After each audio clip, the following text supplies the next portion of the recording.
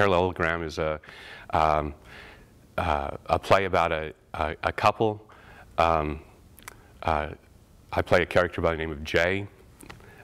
He's in a new relationship with a woman who's younger than himself. I don't even care if you do smoke. No, wait a second. I don't care if you do. Sort of prefer you didn't do it in the bedroom, you know, so my clothes don't stink in the morning. But if I walk in here and obviously smell the smoke, then how does that make me the bad guy? And that's my speech. Now I'm done. Your turn. From my point of view, it's Jay's love story. And over the course of time, this woman starts drifting away from me for reasons that I don't understand and don't have the tools to deal with. And one of the reasons she starts drifting away is because she's actually being visited by a version of herself from the future. Now this is funny because I know this woman somehow. But as it went on, I realized it wasn't that I knew her from any particular place.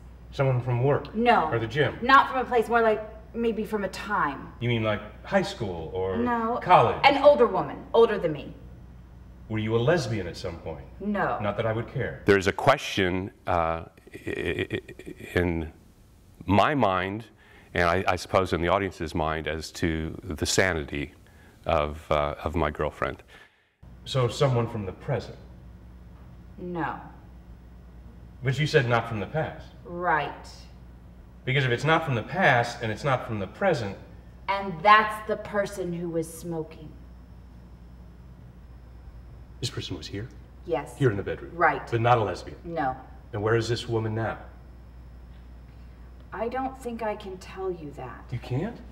I think some of the humor comes out of the fact that you have this older woman from the future who directly addresses the audience and has a very unique worldview, and has kind of this wonderful wry relationship with the audience. You have my character who is just hit with one obstacle after another, and a lot of humor comes out of that.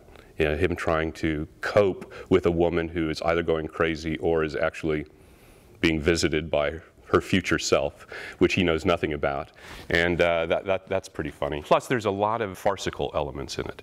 There's a lot of, you know, like I said, starting and stopping of time, coming in and out of doors, quick costume changes, little funny little, you know, riffs of misunderstanding, almost Abbott and Costello-like, you know. So it's a good time.